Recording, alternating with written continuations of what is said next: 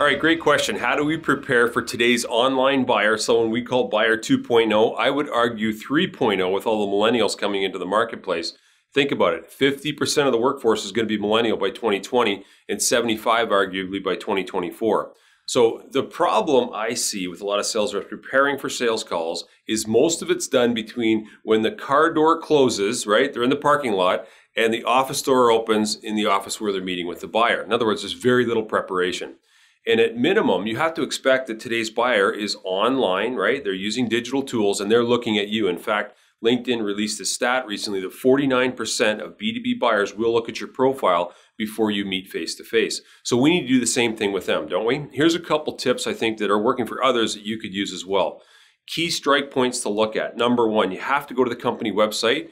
I go directly personally to the news feed and Twitter. Why? Those are the most up-to-date stream of what's going on in that account. And again, what you're trying to do is link your value proposition or your story to what's relevant and current to them. So the company, right? Then the second thing is we've got to look at the individual or individuals we're meeting with. So if we're meeting with 2 or 3 people, right, you got to hone in on them specifically. So I'm going to suggest there, number one, you look at obviously at their LinkedIn profile. Think about it. This is their personal business site. It's going to give you an overview of what they're into, where they're coming from, previous positions, and of course, potential connections. The other thing is their Twitter stream, because that tends to be a little more personal. And again, you might find ideas to link what you're doing, selling, personal contacts you have more to the person. So number one, company, news and Twitter. Number two, the LinkedIn profile of people you're meeting with and Twitter. And you should find something there to connect your value prop or you personally to buyer 2.0 before you meet.